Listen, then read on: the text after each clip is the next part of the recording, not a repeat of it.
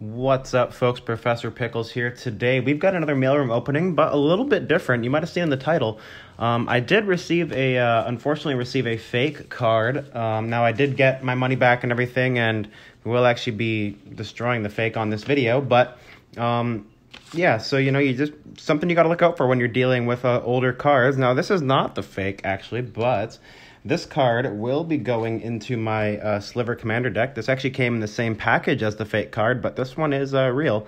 So, yes, but we come right here. We'll get right into it. The Sarah's Sanctum is the fake today. Now, we do have a couple more packages we'll get into after this, but kind of going to show this off for a minute here.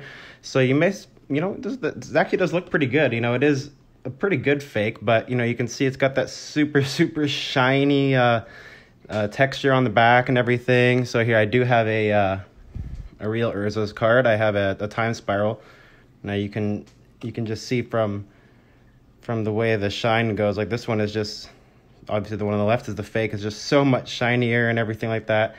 And even the color is like a tiny bit off. I mean, you can't really pick it up too much on the camera, but I think the real one is definitely a little bit darker in color. But now, one thing here is this card actually does pass the bend test. I'll show you guys. So, you got to be a little bit more than that. If you're going to be buying older cards that are worth a little bit more, that are likely to be fakes, definitely want to invest in a jeweler's loop or something like that. But I will also show you, I have a kind of a crappy light, but if we take a look at the time spiral here, now the light's not going to come through too much, but you are able to see it. You can see the light going there, shining through the Magic logo on the back, getting that blue through there. You can definitely see it down there on the bottom.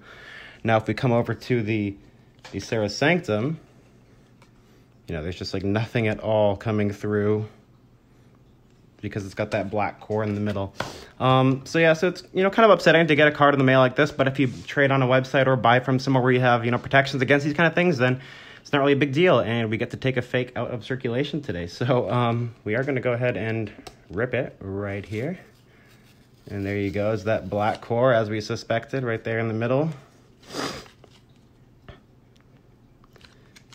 So there it is, folks. The fake card is no more. Now let's get into a few more packages here. I do also have like the Scrubland here that I received a while ago. I'll go ahead and link that video up in the eye. I think that's my how to tell the difference in a fake and a real revised dual land, but applies to any kind of reserve list card. Same thing here. But you can see this one's maybe even more shiny. I don't know. It's pretty close, but yeah, this Sarah's Sanctum was definitely a pretty good fake. Like the only reason, you can definitely feel it. Like the texture is just really off compared to a authentic Magic card. It feels super waxy and kind of glossy. But yeah, something you got to deal with. So let's move on here. We got a couple more packages to show off as well as this Enlightened Tutor. So here we have, I haven't even opened this one yet, a Thoughtseize. Now this will be going into my Esper Control deck. That's if I can get it out of the package. Alrighty, so a very iconic card that has come down a lot in price since it got reprinted in Double Masters. Moving right along here, another card that will be going into my Sliver Commander deck. Almost there. I'm so close to completing that deck. I just pretty much need like a few more fetch lands and a Sliver Legion, which is like $85 or so. So not, excuse me, I got some like stomach stuff here. Man, I got the hiccups. We got a Siphon Sliver here. Sorry about that, folks. Really good Sliver from M14. Gives everybody lifelink, so that will definitely be going into the deck. And then last but not least here, interesting packaging. A top loader shortage, so definitely, make do with what you have.